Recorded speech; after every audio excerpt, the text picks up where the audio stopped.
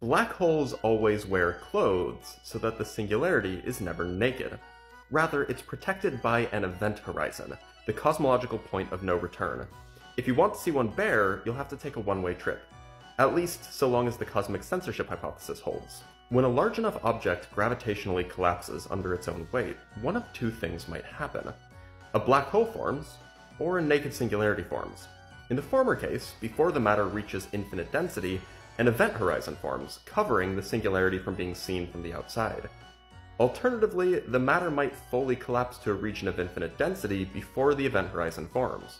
In that case, we have a, at least temporary, naked singularity, a singularity that can be seen from the outside. And that is bad. Naked singularities pose a problem for classical general relativity because they imply a breakdown of predictability. As you may already know, in a gravitational singularity, the spacetime curvature is infinite.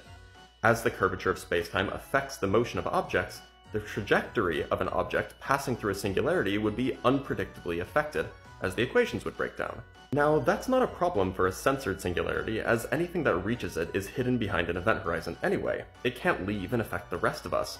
But if a singularity is naked, the object with unpredictable motion can leave the singularity and mess with everything else that we would like to be able to predict.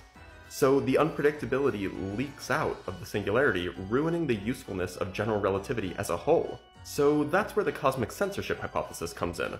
Roughly, the hypothesis is that every singularity in a physically reasonable spacetime is censored by an event horizon. If this is true, it means general relativity is reliable. And for what it's worth, we have good reason to think it's true, because no naked singularity has ever been observed. Furthermore, as established in my video on extremal black holes just a few days ago, it seems impossible to remove the event horizon from a black hole, but we don't have definitive proof that the hypothesis holds. And so this is an active area of research, and it may require a quantum theory of gravity to resolve, so stay tuned. Maybe our universe is safe after all.